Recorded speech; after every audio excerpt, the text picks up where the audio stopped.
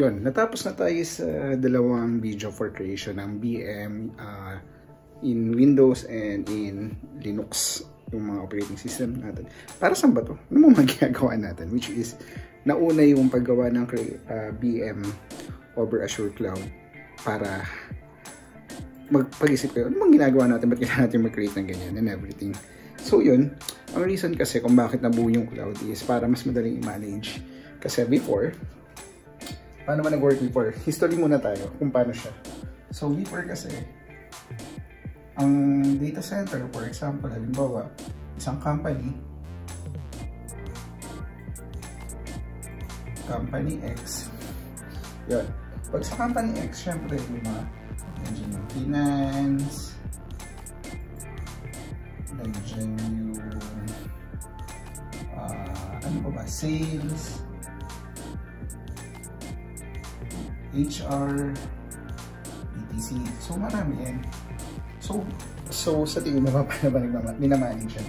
So hindi naman pwedeng lahat sila manual. Kung manual, syempre mas matagal rin everything yung mangyayari sa process nila, yung mga ginano nilang document, yung report, yung hiring, yung mga manpower, mga tao, at sa kung ano-ano pa.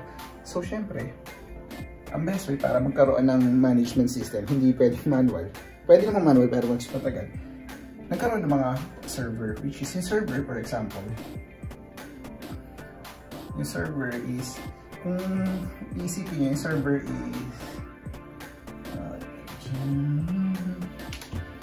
pagpasensya nyo yung drawing ko, and yung server kasi is dyan in-install yung application. For example, halimbawa si sales at si finance at si HR, may subsystem na tumatakbo ito sa server na to, and syempre may mga database server pa yan, DB. So kasi hindi, kapag sinabi mo kasing system, yung computer or server, ay yung pinaka-processing power niya, yung raw power niya, na nagko-compute. Halimbawa, may computation siya na pinadala. Usually, yung tumatrabaho ng CPU. Yung server na mga create natin kahapon, kung mapapansin nyo, may mga iba-ibang sizes siya. May size ng CPU, na memory, and kung ano pa. Which is, doon magbabali kasi siya kung ano yung requirement ng company. Kung maliit lang siguro, dahil yung ginawa natin will work. Pero kapag malaki ang system or malaking transaction and everything, sa tingin ko, kailangan natin ng upgrade, mas mataas na system, mas mataas na CPU, mas mataas na memory and everything. So yan, ganyan yung typically na nangyayari before. Tapos, syempre may network yan, para kumonect sila. Network. Yan. Ganyan yung nangyayari. So, etong mga to, nasa data center nila yan. Kapag sinabing data center, usually, itong mga system kasi na to, yung mga database, so sabihin natin yung mga appliance pa dyan. Yung appliance is mga specialized na system na may kanyang sariling operating system or may dedicated siya kung para saan siya. Halimbawa, for firewall. Trabaho niya is hindi mapasok yung system, yung company, yung network ng company. Yun, basically ganun lang naman. So, ito yung traditional. So, bakit ba nagkaroon ng cloud computing? Kasi kung isipin mo, yung data center na yan, hindi lang siya simple. Hindi lang siya parang sinabi mo, o kwarto, lagay mo dyan yung mga server. Sobrang init yan, lalo na kapag sobrang daming system na tumatakbo, sobrang daming server, database, appliance, and everything. So, kailangan mo ng AC, air condition. As in, 24/7 yan running. Kasi once uminit yung mga server mo na yan, pwede siyang mamatay anytime, which is tatamaan ng sales, tatamaan ng finance. So, syempre, tatamaan ang revenue or revenue. Yan. Revenue ng company, then yung income,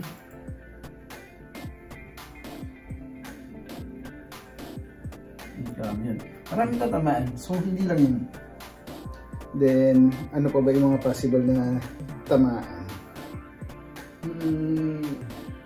So, yung mga report. Kasama na rin natin report yun. Which is, yun. Bukod sa air condition, sabihin natin yung minute yan, mamatay yan. So, halimbawa, syempre, may mga company na hindi naman lahat is local lang ina-access yan. So, may mga company na yung mga user pwedeng work from home or remote site. So yan, ko-connect siya over public internet. Over public internet, papunta dito sa terminal. So, isang kino-consider. So, ito, kung maalala nyo, sa Keynote natin, may public IP.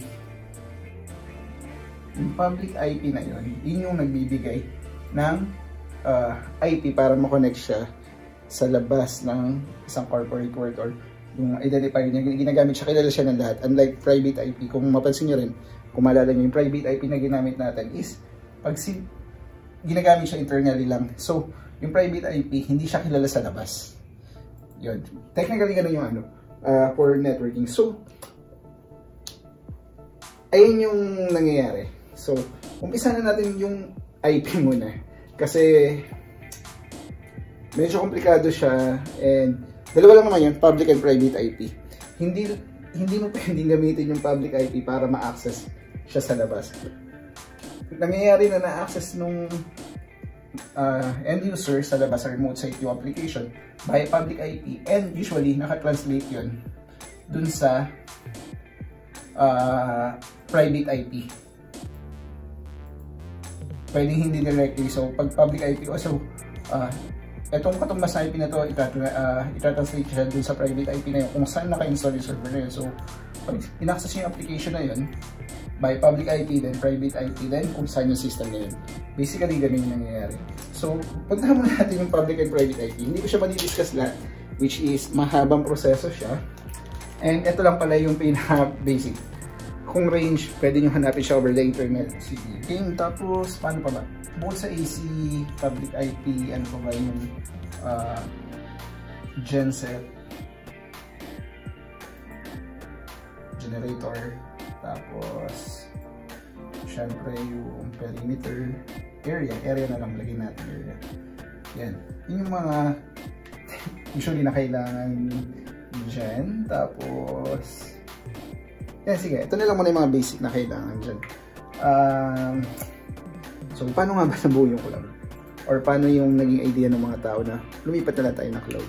Kasi kung titingnan mo, in data center, secure yan. Which is internal and syempre, depende pa rin sa IT personnel mo kung paano niya isi-secure yan from public. In a sense na secure siya, physically, nasa inyo yung data center, nasa inyo yung mga devices na yan. Hindi siya, hindi mo isip, uy, may nagnakaw and everything. Kasi nasa bakuran mo yan, may nagbabantay yan. So yun yung isa sa mga pros nung PC and mas madali siyang accessin. Kasi mas mabilis, lalo na kung local, yung mga user mo. Ang bilis yan compare to cloud. Depende yung cloud mo, syempre may dependency pa rin. Kapag mataba yung network mo or malaki yung link mo papunta dun sa cloud, which is okay lang. Mabilis pa rin siya. So, yun. Pero cost yun. Ayun yung isa sa cost sa mga kapag lumipat ka ng cloud. Yun. Kung meron naman pala ako nito, bakit ako magka-cloud? Gagastos na naman ako. Tapos yun nga, nabanggit pa na yung network, kailangan malaki yung link, which is alam naman natin kapag lumalaki yung bandwidth ng network, mas tumataas yung cost niya. Sige, okay. Doon tayo. Yun yung suggestion natin. Pero ngayon, ang dami lumilipat ng cloud. Bakit ba? First, hindi lahat lumilipat pero yung karamihan nag-iisip na or on the process na nung migration to cloud. Ano ba yung benefits kapag nag-cloud ka? Kasi ito, side by side natin. Ang cost mo, operational cost for data center na on-prem, yung gastos mo sa air condition, 24/7. So, AC cost, electricity. Tapos ano pa ba? Syempre yung maintenance ng data center. Yung mismong kung saan nilalagay yung mga server. Ano pa? Number 3. Then, yung genset mo. So, cost na lang muna lagay natin dito. Ito yung cost din. Then, number 4. Ano pa bang pwede natin ilagay dyan na cons for regular data center? Yung mismong mga hardware mo. Kasi may lifespan yan. So, ang mahal-mahal lang isang server na bibilin mo na powerful na. Kasi kailangan may cater lahat ng mga services na hinihingi ng finance, HR, and everything. Ang laki ng power na hinihingi nila, which is dapat malakas yung server na kukunin mo, which is yung ang napansin ko, working in the industry for several years, as much as possible, yung parang ang napansin ko mga 5 years ang minimum. Kasi may naging kliyente sa ibang bansa, parang every 6 years or 7 years, nire-refresh yung machine. Ibig sabihin, dinidiko yung machine na yun, then bibili ng bago. Para syempre, mas mabilis at mas accurate pa rin. Hindi accurate, mas mabilis or reliable pa rin yung mga server na yun to process kung ano yung mga requirement ng mga tao sa company. So, kasi syempre may lifespan yan eh. Hindi yung habang buhay, malakas yung server na yan. Nagde-degrade din yan. So, yun.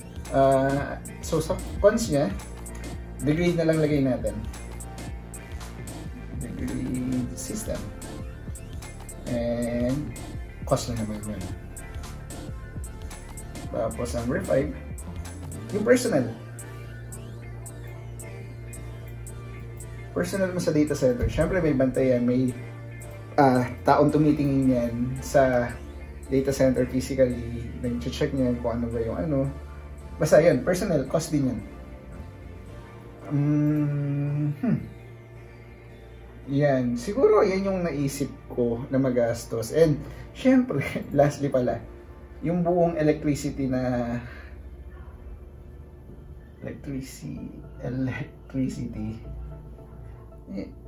nung pagpapatakbo ng DC. So, ang dami issue.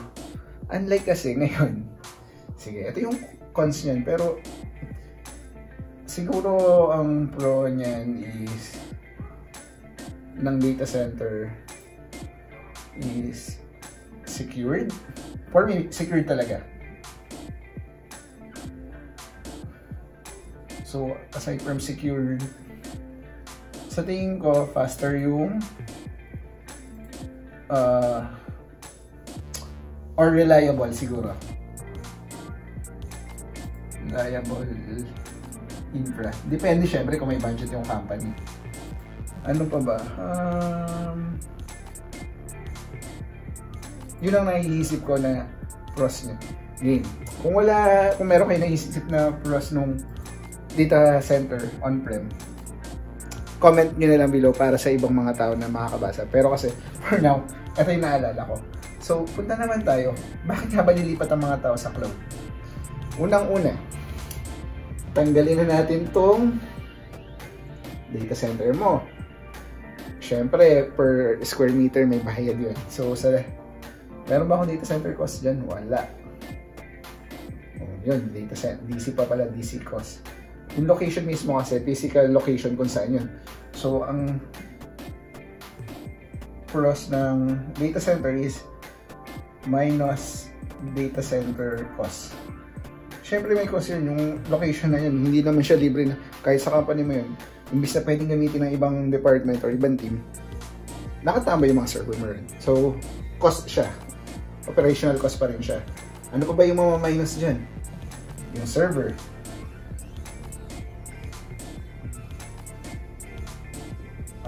Siguro hindi. Kasi pag sinabi na,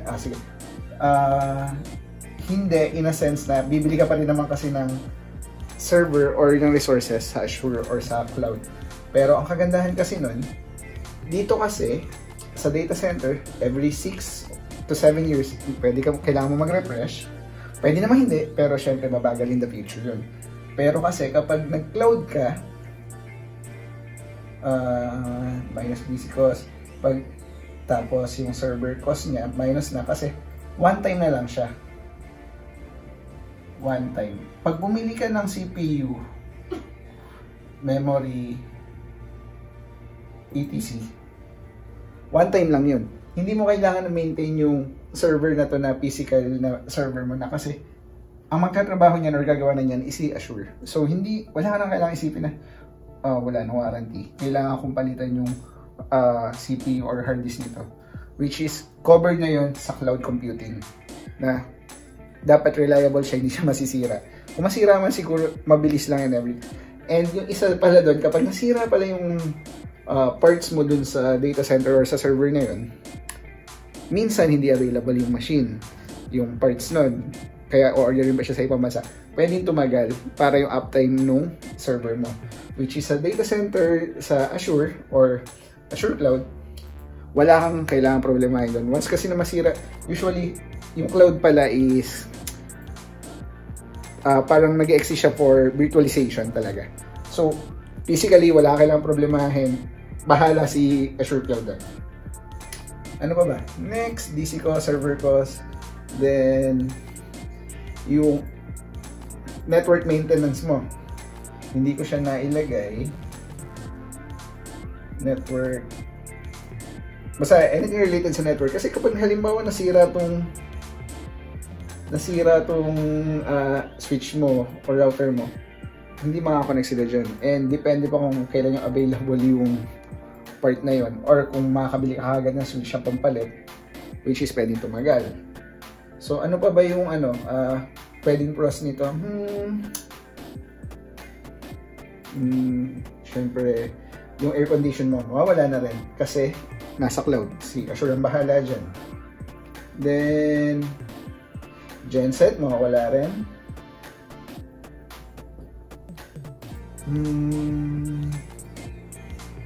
Yun yung mga naisip ko na, kasi hindi ko mailagay yung security talaga for public kasi hindi naman ang nagmamanage niyan, hindi naman ang nagmamanage nitong public IP nito or firewall nito is mismong sysad ng company, which is pinapa-manage natin siya kay Azure or kay Microsoft na pwede magkamali. Lahat naman, kahit naman yung on-site pwede magkamali. Kaya hindi ko masabi na positive view for security, pero as is na yun siguro for security reason. Then ayan, yung mga naisip kong pros, pero ang cons niya, hindi naman con siguro. Kailangan mo ng network bandwidth na malaki.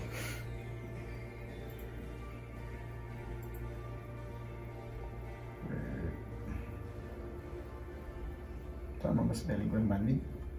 Yung maalala. Pero yan, network bandwidth, yung pinaka-connection mo papuntang Azure Cloud.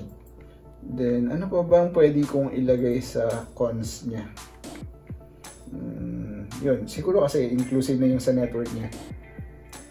Babagal yung report na generate ng mga tao sa company kung payat yung network mo. So, hindi mo siya ma-access kagad. Then, yun, sa remote site naman, sa public, wala namang issue. Then, genset, yan, okay siya. Tapos, yan. Basically, ito naman yung nakita kong comparison regarding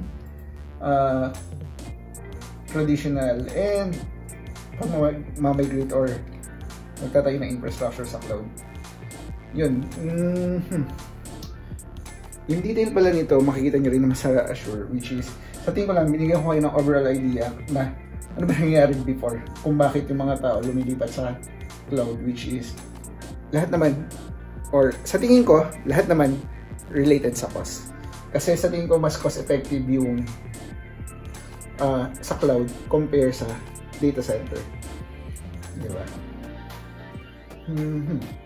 Yun, sige. Tapos, burahin ko naman to, delete tuloy. Burahin ko na muna to.